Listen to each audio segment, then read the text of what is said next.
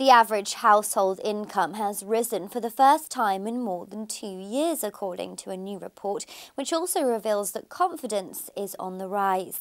The survey carried out by Market indicates that income from employment has reached its highest level since 2010, which is providing people with more money to keep the nation's retailers and other business afloat. Chris Williamson, chief economist at Market and author of the report, says that households are clearly seeing no signs of a triple-dip recession, and the increase in workplace activity bodes well.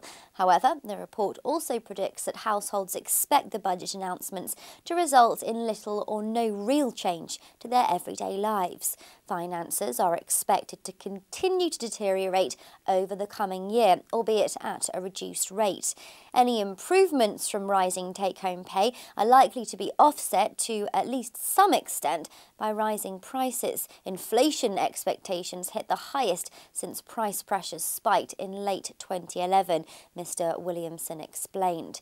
People looking to supplement their household income when they do retire could opt for equity release schemes to ensure they stay financially secure in their later years.